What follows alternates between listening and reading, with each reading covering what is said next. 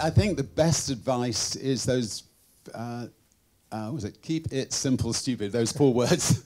I just think, the idea of the elevator pitch, if somebody's pitching an idea, if they can't do it in 2 or 3 sentences, I think most likely they've lost me. There's lots of people who come up with the same ideas. I mean, there's 1 or 2 people maybe that come up with something completely unique.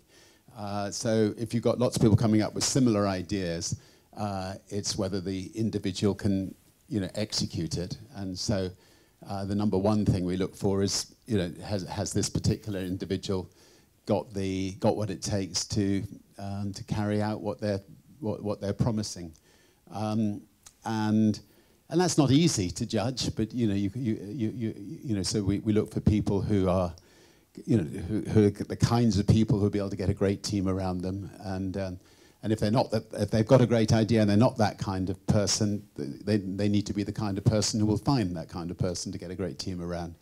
You've got to be passionate about what you're trying to achieve and what you're trying to build, for those first 2 or 3 years, it's all consuming. So they've got to be willing to accept that. I'm a great believer in all of us, setting objectives for ourselves, writing everything down. I mean, I was in South Africa yesterday at one of our beautiful resorts, and spent quite a lot of time talking to a particular manager, and then the next day what we talked about didn't actually happen. So I said, do you write things down? And he didn't necessarily, but he very quickly got a notebook in his pocket from that day on. But I think if you don't write things down, you're only gonna you might remember something, you might not. And if you're running a company, you need to have a notebook in your back pocket or an iPhone or something if you're good at that, and make sure that you just keep notes on everything, every idea, and then follow through.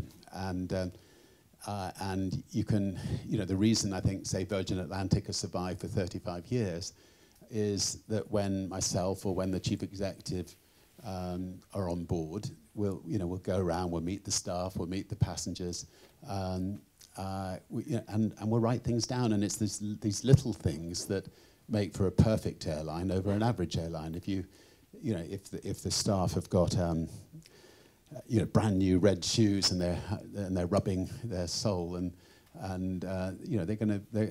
they've got a pain in their foot, you've got to address it straight away. You can't just leave it to foster. So but if you deal with things fast, then you can tick that box and move on. If macrobiotic food does not get it does not turn up on the plane, it's a real pain for the cabin crew member to have to tell somebody that their macrobiotic dish that they'd ordered is not there. You've got to make sure that never happens ever again. And if you get all these little details right, then the cabin crew can smile, they can have a good time, they know that they can rely on the company to make sure that they're delivering the best product, the best quality of service. But there's a lot of people who run their companies who think it's now slightly above them to have to bother to bring out a notebook and scribble things down when they're having meetings. That's somebody. That's what secretaries do or whatever. But they really, everybody should be doing it, and just I think that would improve what they do.